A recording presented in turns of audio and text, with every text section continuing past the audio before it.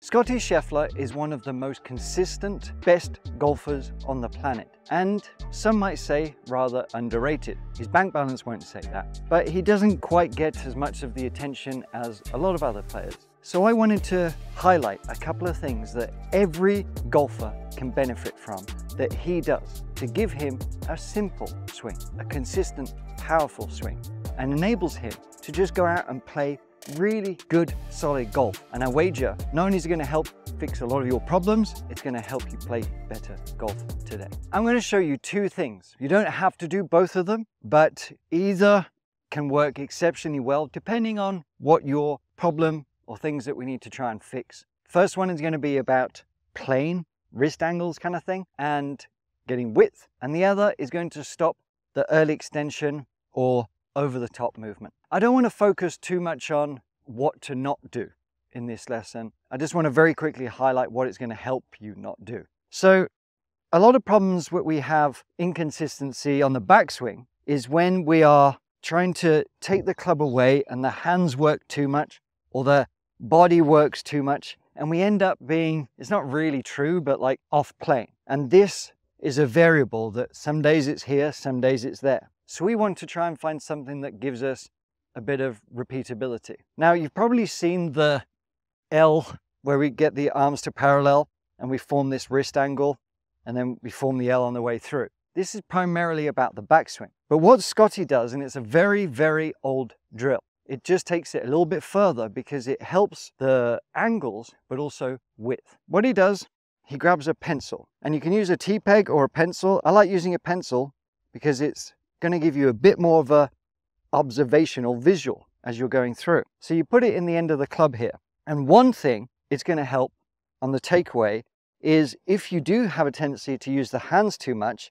it's really going to show you where that pencil is pointing. All right. We want it to pretty much be pointing at us on the takeaway. Let's not worry about how you're getting there. Let's just try and make that a goal. Instead of it being either too much this way, too much that way, too much this way, let's just try and get it pointing to the trail thigh as we get to about here. All right, that's a pretty easy, repeatable base checkpoint that you can have.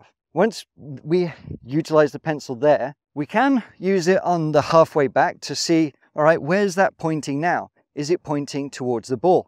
But what Scottie does, he takes it, and he's worked with his coach for a long time at this, and it's a constant that he's always working on. Imagine that, one of the best players in the world doing the same thing constantly, not bouncing around from tip to tip. And you need to do the same. Find the 2-3 things that you work on, that you need to work on, and stick with them for a while. They're going to be the base, and there's a good chance this will be one of them. But from the top of the swing, he's trying to see this visual. All right, is my pencil pointing back down towards the ball at the top of the swing and even on its way down? That simple visual really helps you paint the picture, but stops a lot of over manipulation. And it gets a nice amount of width, because if I'm too narrow, that pencil isn't really pointing back at the ball. It's about here. To get a bit of extra width, we can try and feel that the pencil is still sort of pointing towards the ball, like not quite there, but about here. Momentum will take us a bit further, but then the pencil is pointing back at the ball until we release. And that's it. So you can have a few shots just trying to observe where that pencil is pointing. And you'll start finding that you're dialing a bit more of a neutral pattern, a neutral sequence. It's going to stop the weird sort of funky ones. So we don't have to watch it all the time as we're swinging back, but we can really pay a bit of mind to it to see. Get that T-peg or pencil pointing at the ball. It's so simple, but so effective. Now we are on to the downswing and that transition to stop us getting over the top. He has a kind of unusual movement that you'll see, especially on big drives. You'll see a lot of kind of crazy footwork. His left foot is sort of spinning out and his right foot is often moving backwards. One of the biggest swing killers is this early extension of thrusting the lower body forward and up, the chest raising up. And it's sometimes very difficult to feel like, okay, I've got to keep the backside out and I've got to kind of turn over it to give myself the room. There's other ways of trying to combat that, but there's a good chance that this might give you a big bang for your buck. And what I'm talking about is banking the trail foot. And there's a couple of phases to this. And Scottie's is kind of the extreme end, but there's a drill that I'm going to show you with a basket, but here's the feel. A consistency killer is basically the feet raising up too much, being too active in the knees. So banking, and a lot of good ball strikers will do this, actually at impact, this foot has banked. It's rolled on its way on the inside, okay?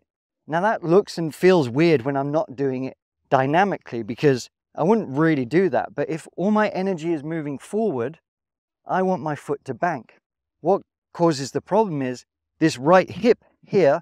If I spin that out and forward this way, I lose the space as I'm trying to hit through. So then I have to kind of stand up to make room, or I have to come over the top to make the room as well. If I carry on this path, I'm going to hit all sorts of bad shots. So this banking action helps everything move forward that way, but clears it out the way to give me that dynamic impact.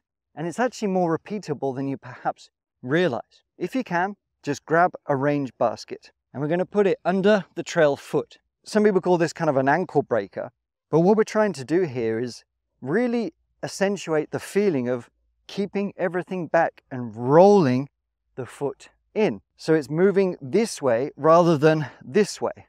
If I do a bad swing here, it's going to look something like that, and it kind of hurts because it hits my shin. But if I want to keep everything back and roll that ankle in to have everything dynamically move this way and give myself the space, the bucket is going to really give me that over exaggeration feeling. So you can practice this many, many times, even at home with or without a club. You know, you can just practice the same feeling to feel getting through that way. So we're banking the foot. It's almost like we're staying in a barrel and more connected here rather than trying to thrust everything forward. So the bucket drill is a really cool thing to do, but be careful with it. If you don't have a bucket, you can try what Scottie does. You see it mostly on drives, but you can see it sometimes in irons. And he's going to do some swings. But as he comes down just about through impact here, because of the basket not being there, he's rolling his foot in. But to really give him that extra sensation of keeping this right hip back rather than the right hip moving forward, the left hip is sort of coming back. We're pushing into the ground here. The left hip is coming back. He's going to feel that actually the torque is pushing this way, okay? The torque is pushing that way. And you could be able to feel this on like a slidey floor or something, but from the backswing, we actually want here. So as we hit a few little shots, I want you to feel like as you're approaching impact, you're actually sliding your foot back a little bit. I'm just going to do like a half swing here, like that. You need to start getting comfortable with it. Don't try and go full pace or anything. We're just trying to build up a tolerance to feel this left hip opening, to open up, but keep that trail foot back. And as you get more comfortable, you can start adding a little bit more speed to accelerate through. And you can keep that foot back. That's one of the best keys he does. It's kind of a weird foot movement, but it has a very good purpose for him.